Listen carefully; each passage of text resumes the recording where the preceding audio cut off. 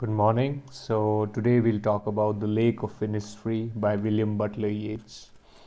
He was born in 1865 and died in 1939, a celebrated Irish poet, dramatist, editor, and activist from Dublin. He won the Nobel Prize in 1923. And while Yeats grew up in London and his father was an artist, so he always encouraged his son to pursue writing as a full-time profession. But Yeats was, also intimately, he was always connected to his Irish roots, whether be it emotionally or even politically. Irish nationalism, he was a big proponent. उस समय क्या है, जैसे कि हम कई बार बात कर चुके हैं इस colonial system की, so even Ireland जो है was struggling against English rule. तो इसी के दौरान एक क्या है, एक Yeats was one of the very influential figures जिन्होंने एक Irish literary movement फिर से एक रिवाइवल एक कोशिश कर रहे थे उस समय. ही use to collect, translate and publish Irish folk tales and legends, and also he had a very deep interest in the old rituals, magic and spiritual things.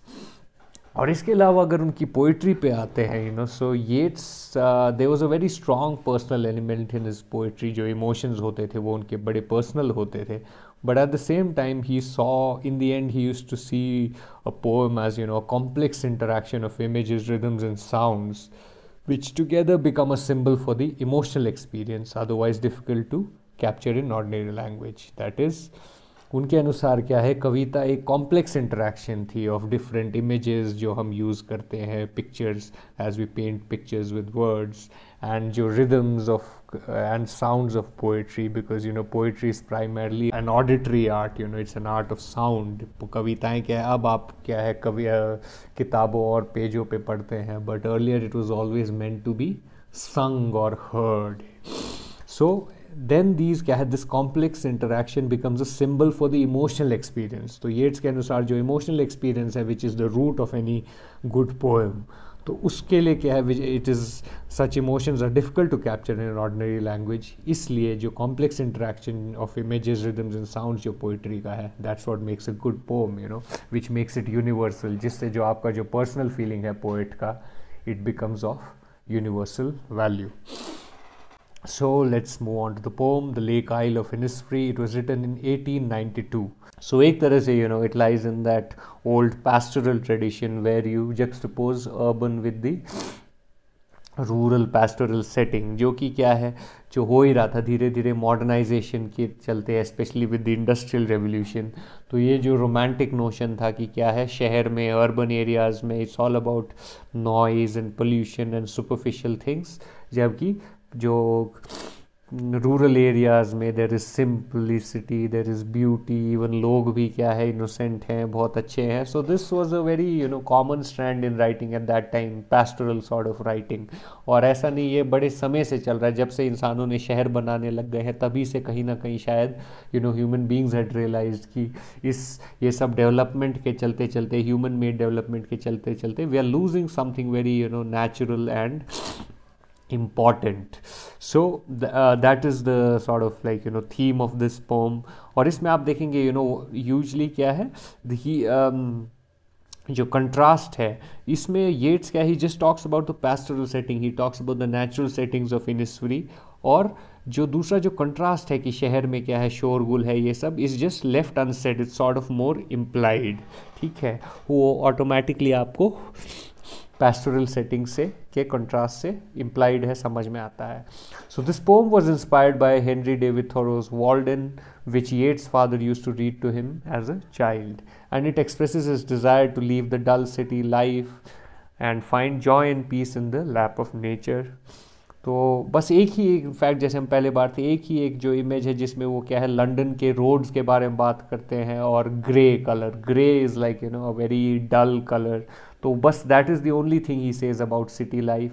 Otherwise as a contrast it's all about the beauty, simplicity end of natural life. ठीक, रही बात Innisfree की, it was the small lake island, छोटा सा, as you can see in the photos, I will show you. और तो वही है, उस समय येट्स was living in London but he was longing, उनकी बहुत इच्छा हो रही थी, ये जो अपने बचपन के समय में ये इनिसफ्री आयरलैंड में बैठते थे तो ये सब उन्हें याद आ रहा है, and he desires to go back there and live a quite simple life, जहाँ पे वो क्या है सिंपल चीज़ें करे, जैसे अपना खाना उगाएं, शहद बनाएं और सॉलिट्यूड में रह पाएं अपने कैबिन में। और इसी के चलते क्या है, he is celebrating the beauty of nature and it's soothing effects on the human mind. ठीक, so now let's move on to the poem itself, the lake oil of Innisfree. I will arise and go now and go to Innisfree, and a small cabin build there, of clay and wattles made. 9 bean rows will I have there, a hive for the honey bee, and live alone in the bee-loud glade. And I shall have some peace there, for peace comes dropping slow, dropping from the vales of the morning to where the cricket sings. There midnight's all a glimmer, and noon a purple glow, and evening full of the linnet's wings. I will arise and go now, for always night and day I hear lake water lapping with low sounds by the shore.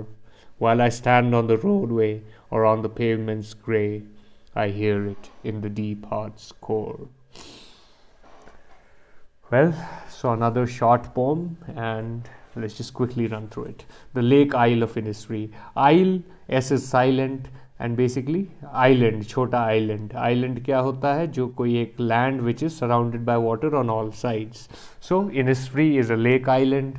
So Yeats wants to go back there. I will arise and go now. मैं उठ के वापस चला जाऊंगा Innisfree. And a small cabin build there. अपने लिए एक छोटा सा हट या cabin बनाऊंगा. किस चीज़ का? Of clay and wattles.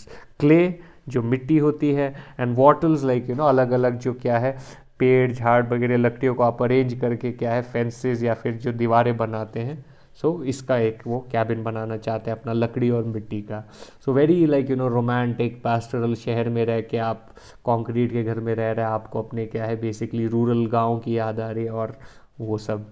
9 been rose will I have their, 9 रोज बनाऊंगा जिसमें क्या है beans उगाएंगे, and a hive for the honey bee, एक छत्ता भी होगा हनी बी के लिए, and live alone in the be loud Glade, और ये जो क्या है ग्लेड बेसिकली एक ग्रासलैंड टाइप का एरिया, और बी लाउड जहाँ पे क्या है हनी बीज की बात हो रही थी तो बीज की आवाज़ें जो उनकी साउंड होती है। So you see येट्स is also engaging the senses, देखने की ही बात नहीं कर रही, is also talking about the sound. So be loud Glade, वहाँ पे ही अकेला रहना चाहेंगे सॉलिट्यूड में नेचर के साथ अपनी सिंपल एक्टिविटीज़ के साथ। And I shall have some piece there, for piece comes dropping slow, और तभी क्या है कुछ शांति मिलेगी, क्योंकि शांति क्या है धीरे धीरे आती है।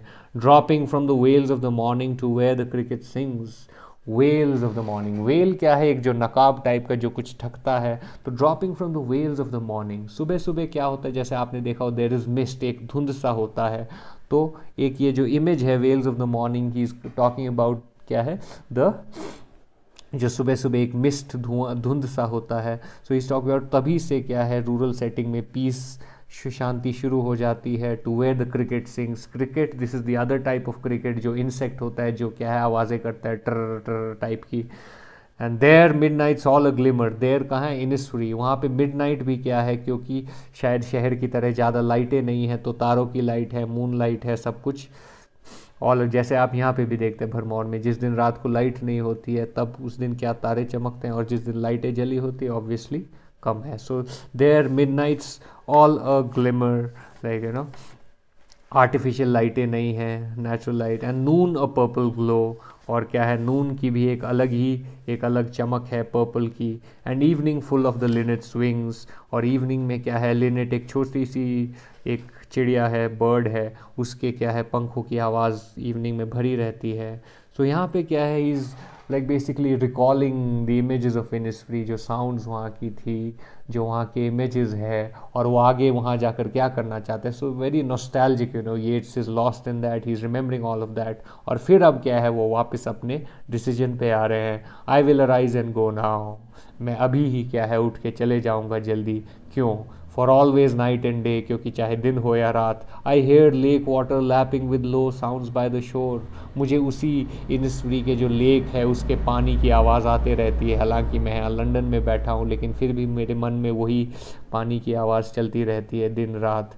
While I stand on the road वे और ऑन द पेमेंट्स ग्रे, चाहे मैं क्या है यहाँ लंदन के रोड में ग्रे पेमेंट्स पे, लाइफलेस डल ग्रे पेमेंट्स पे खड़ा हूँ, फिर भी क्या है, आई here it in the deep heart core, मेरे दिल का जो कोर है, जो सबसे भीतरी जो कर्नल है मेरे दिल में, वहाँ पे क्या है, इनिस्फ्री की ही आवाज़ें और इमेजेस चलते रहती है।